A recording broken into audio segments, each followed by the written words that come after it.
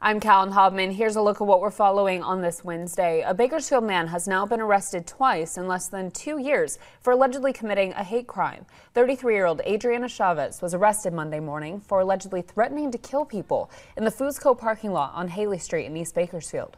BPD says he was carrying a hammer and a knife while making racial remarks. Police say he ran away before officers arrived, but he was found in a nearby abandoned building. He was taken into custody without incident. Chavez faces multiple charges, including a hate crime. Now, he was also arrested for a hate crime in July 2021. He threatened employees at the King's Drive-In restaurant on Nile Street in East Bakersfield.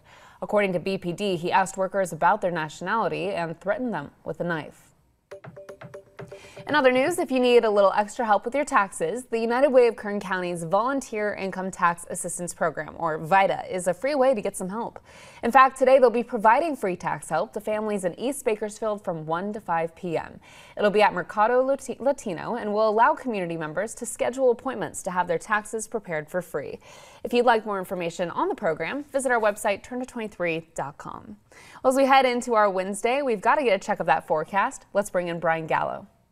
Happy Wednesday, everyone. I'm fast forwarding this into Saturday morning. Why, you ask? Because we're looking at a small shot of rain moving into central and northern California. Don't let this hinder your plans on Sunday. Trace amounts is what we are really forecasting, but more rain moving our way is fantastic.